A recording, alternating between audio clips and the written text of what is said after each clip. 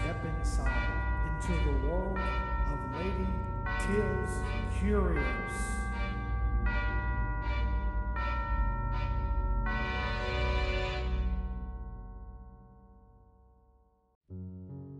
The wildflowers of the Kaibab National Forest dance in the wind.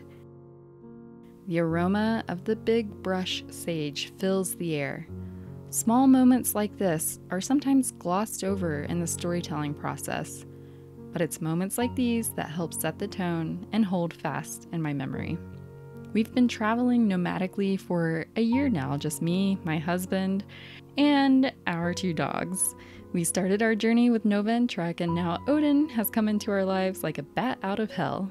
While I researched and planned for today's episode, I sat outside and watched the dogs roam around the forest.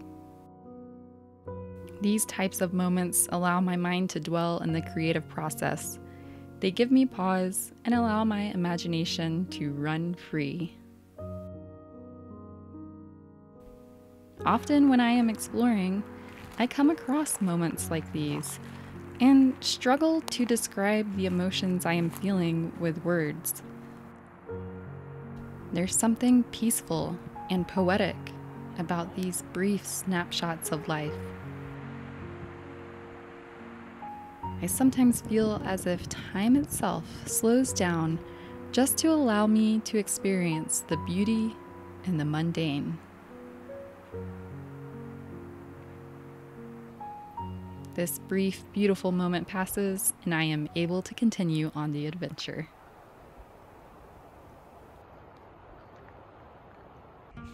So we're going to the Grand Canyon today, and we've been camping outside the Grand Canyon in this beautiful national forest, and we're going to check out some curious places today.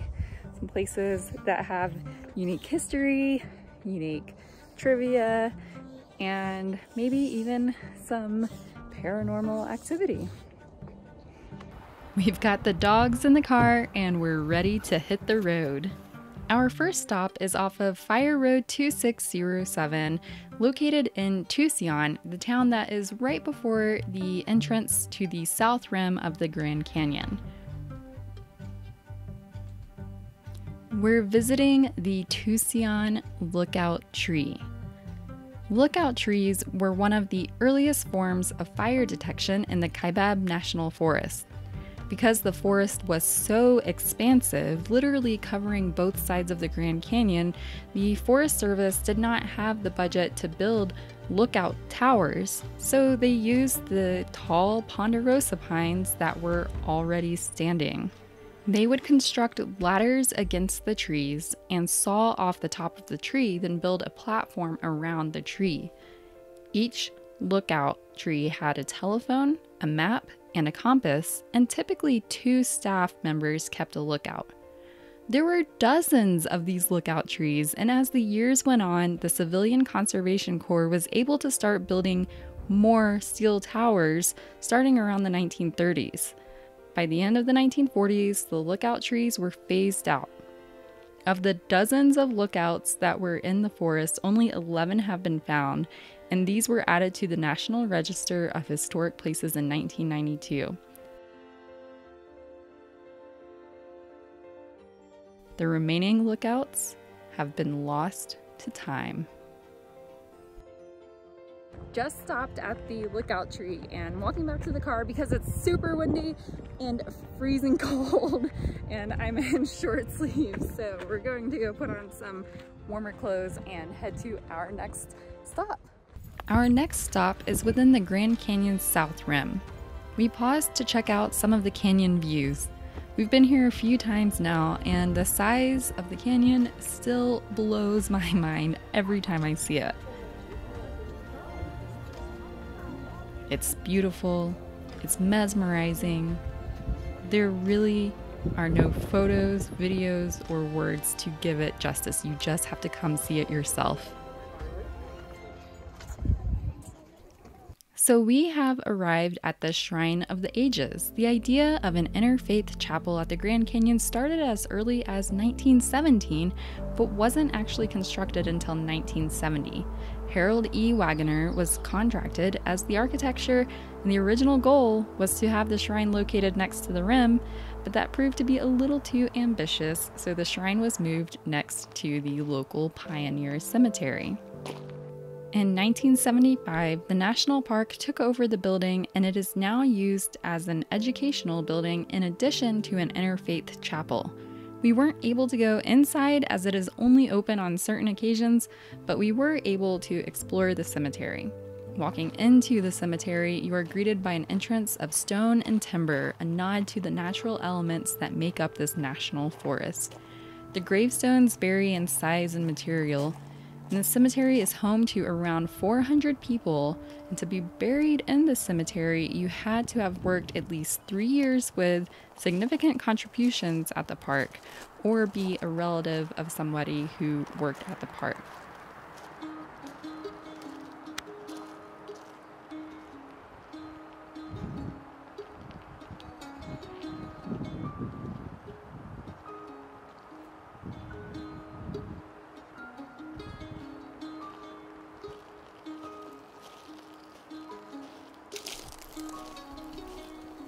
There are many different people from different backgrounds, different races, who had different careers, and some worked in the park and some lived in the park, and people who were photographers, explorers, and authors like Ellsworth Kolb, people who were rangers of the park or gave significant contributions like Pat and Ron Brown.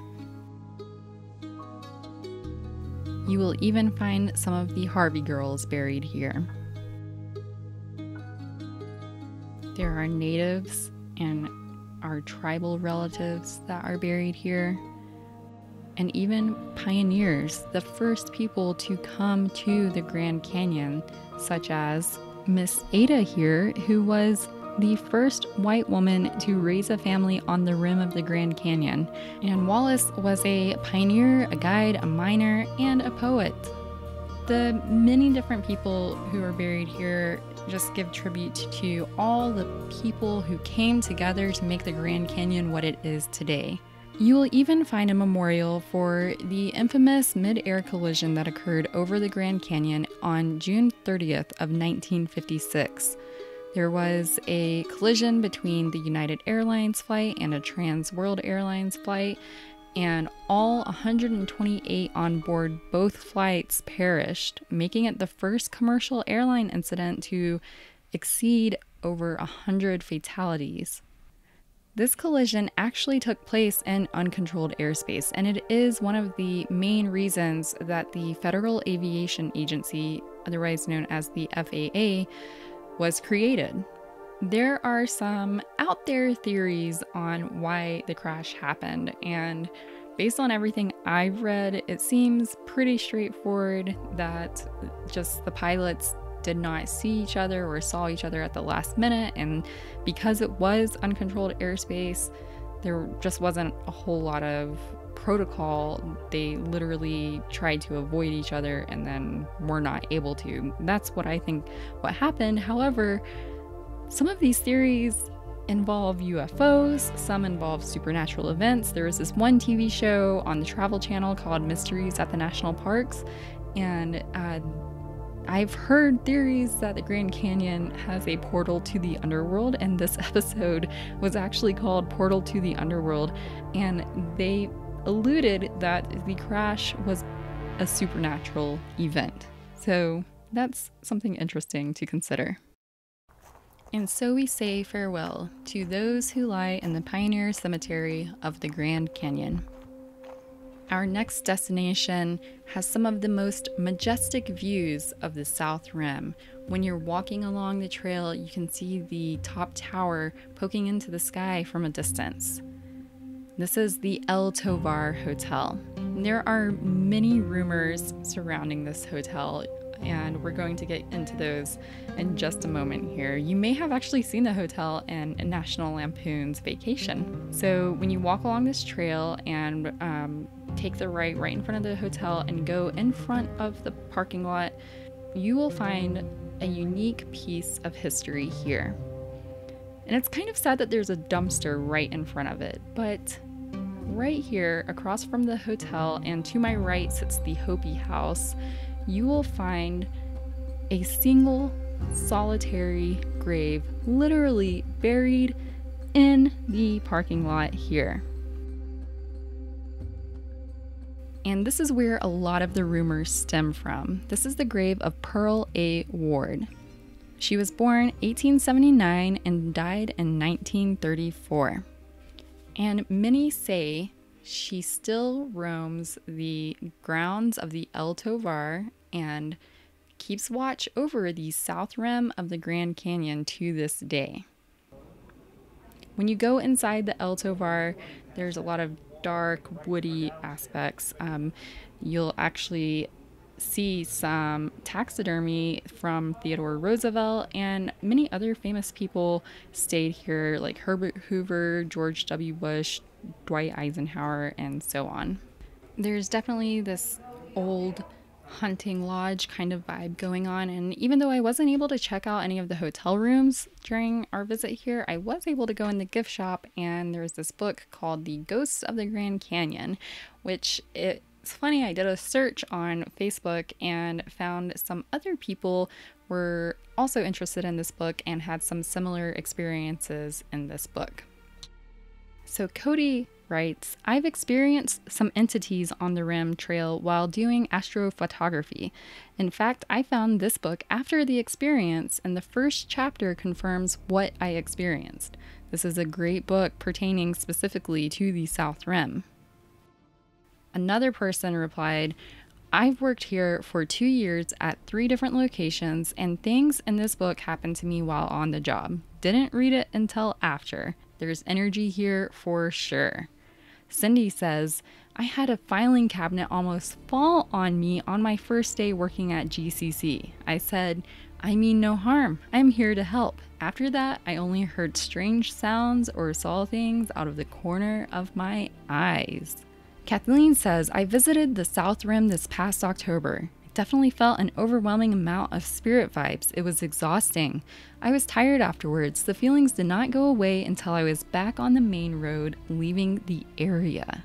And then another couple shared their experience. Adam says, my wife and I have had some interesting experiences spending the night in the private residence in the Verkamps building on the South Rim. Someone asked them to elaborate, and Adam said it was mostly furniture moving overnight. It happened several nights in a row. That is just crazy. And there was one more experience from Allie, who wrote, a colleague once spent the night alone in the El Tovar Hotel in the 1980s. It was unoccupied for a deep cleaning, renovation, something like that. Anyway, he heard a few things go bump in the night and said he'd never do anything like that again. So there's all these people that have had these very strange experiences, and there's even books about them. So there might be something going on here that we just don't understand yet. I actually shared a sneak peek on my Instagram stories about this episode, and one of my friends, Luz, replied with this picture. And she said that at first the picture creeped her out a little bit, but it also made her feel kind of hopeful, which I thought was interesting. So if you zoom in on the picture, and for those listening at home, this is a picture of the South Rim with starry night, and there's some sort of shadowy figure within the light reflection. And yes, it could totally be just the reflection of the light bouncing off the camera, but if you look closely, it kind of looks like a woman in a dress walking along the rim. Could it be Pearl keeping her watchful eye over her beloved home? That's it for tonight, Curious Minds. I want to thank you all for joining me on this episode of Wanderings, a Grand Canyon adventure. And until next time, stay curious.